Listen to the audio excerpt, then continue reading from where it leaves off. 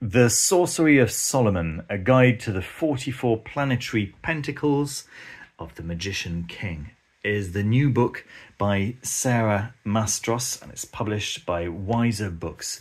And, well, folks, I just want to add my own name to the many, many very illustrious names that you can see in the praise for Sorcery of Solomon segment right at the beginning of the book here. Look at that, Christopher Penchak.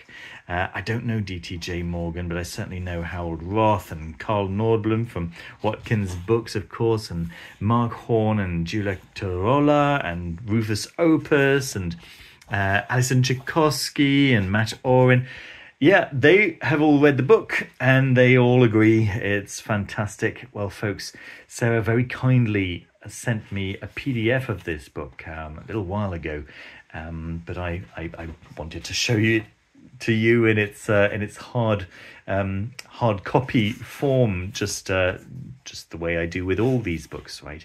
And so finally the book arrived a couple of days ago, and I'm so excited. I'm so excited, folks, to share this book with you, which is, it's extraordinary. I'm really very impressed. So Sarah's put together a magic workbook for anything but the absolute beginner. Okay, so if you're an absolute beginner, if this is the very first book on magic that you're picking up, I'm gonna say maybe spend 2-3 months digging around other stuff, right?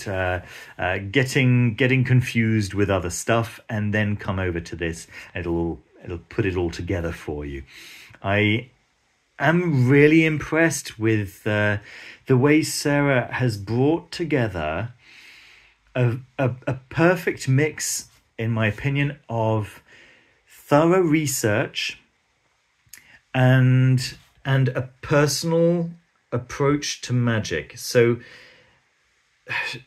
just as she did with her Orphic Hymns book, she's taken some traditional material and she's shared a little bit of her own practice, right? So part 2 of this book, part 1 is the introduction, right? So we're learning about what Solomonic magic is, but not just, you know, like a 2-sentence overview, but actually going into quite a lot of detail, and some detail that I'd never come across before. So Sarah really has done some serious research, you know. Okay, and then giving us some perspective as well. You know, Sarah comes from a Jewish heritage, and so she's got a very different a different view on all of this, just a different perspective. She's seeing it from a different angle than most, let's say, people from a Christian background would see all of this from. And it's because she's done her research, she understands that it's quite a complex topic, and she approaches it with passion and with sensitivity. And I love this introduction. It's really very, very interesting, and it's given me a lot to chew on, which I always appreciate from a book. But it's given me a lot to chew on from the perspective of someone also who is a teacher, right? So Sarah is a trained secondary school teacher, if I understand correctly. I may have got that wrong, but it really comes across her didactic abilities are fantastic. She's a fantastic communicator. She gets a point across really nicely, and she is a very good teacher. She will help you to feel like you understand, right? She's not there to confuse you. She's there to clarify things, and that's always gets my seal of approval. So then there's this part 2, the SLM method, right? So, of course, Sara L. Mastros, but she never mentions that, of course, it's Solomon, right?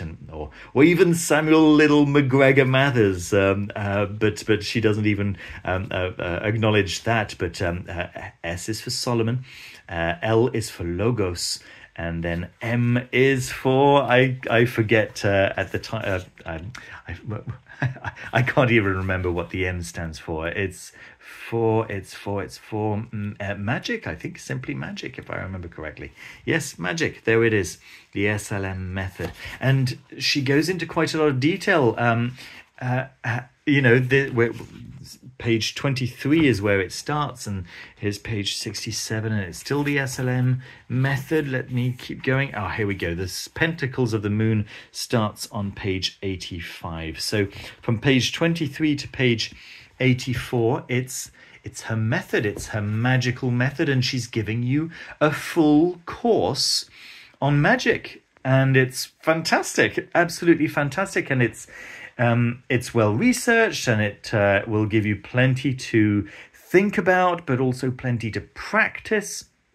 She gives you these rituals and then these optional rituals, and it's great, and it's clearly from the perspective of somebody who's studied magic in depth, and throughout the whole of history, not just read a few of the the recent books on magic, but has actually studied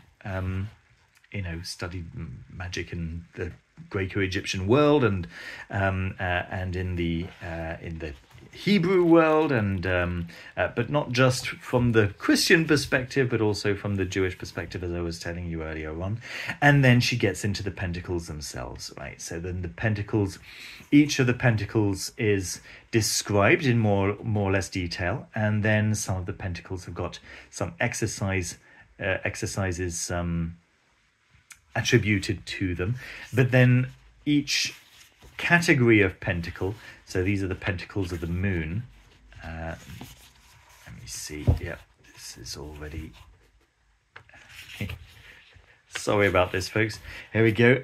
So then at the end of the section for the pentacles of the moon, right, this is the section on the pentacles of the moon, and then you get the exercises related to those pentacles of the moon. Oh, I've just lost those pages. Okay, but you get the general idea, and then you move on to the next ones, right? The pentacles of Mercury, of course, and then and each pentacle is described. If there's anything interesting about that particular pentacle, then it'll be described in the text about the pentacles. She'll give you some ideas on how you can use a little bit of the magic that she's taught you over here, right? Relating to these pentacles, and you can put it all into practice. And by the end of all of this, you'll actually have a rather large magic book, which she refers to like a magical servitor. This book that you're creating, right? That's one of the exercises. Well, you could say that it's like an overarching exercise. It's that you're creating this book filled with pentacles, and every time you draw or work with a pentacle for the first time, then you draw it in this book. But let me just read you this page, which I think is going to give you a good idea of what you're getting into here. If you've successfully completed the exercises in this book, let me just zoom in a bit. You should have a basic understanding of the 44 Mathers pentacles, as well as a solid vocabulary of Hebrew names of power. You've developed a relationship with Solomon, the magician king, as well as some beginner skills in dream incubation, trance journey, and spirit communication. You've written many awakened pentacles and magically deployed them using a variety of techniques and kavanot, which she describes. Perhaps most importantly, You've birthed a powerful magical familiar, your awakened and enchanted magic book of pentacles. As you continue to work with the pentacles, record what you learn in your book. What do you wish you'd done differently? What intentions do you hold when you're using the pentacles, and so on and so forth? But yes, this first paragraph over here really gives you an idea of what you'll have achieved by the time you finish reading this book, or by the time you finish practicing with this book. So yeah, overall, I'm just going to say that this is a gift to the magical community. I think that whether you're just getting started, as I say, you will need to have kind of started already to really benefit from at least a lot of what Sarah has to offer in here. If it is the first book on magic that you ever read, I'm sure you'll get a lot out of it. A bit of it might seem a little confusing, but confusing just from the perspective of, you know, how is this even possible kind of thing, right? She's talking about this stuff as if it's real, and well, that's because it is. But it might be confusing to somebody who doesn't have any experience of magic at all, right? Like zero experience. This is why I'm saying, if it's your very first book, maybe get a couple of rituals under your belt first. But for everyone else, from the almost beginner to the advanced practitioner, looking for just further insight into Solomonic magic in general, and of course very specifically the Samuel L. McGregor Mather's Greater Key of Solomon.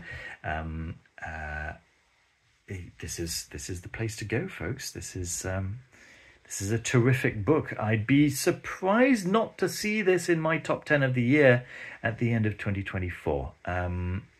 It's the first book this year that I can say that with any amount of confidence. Yeah, very, very good stuff.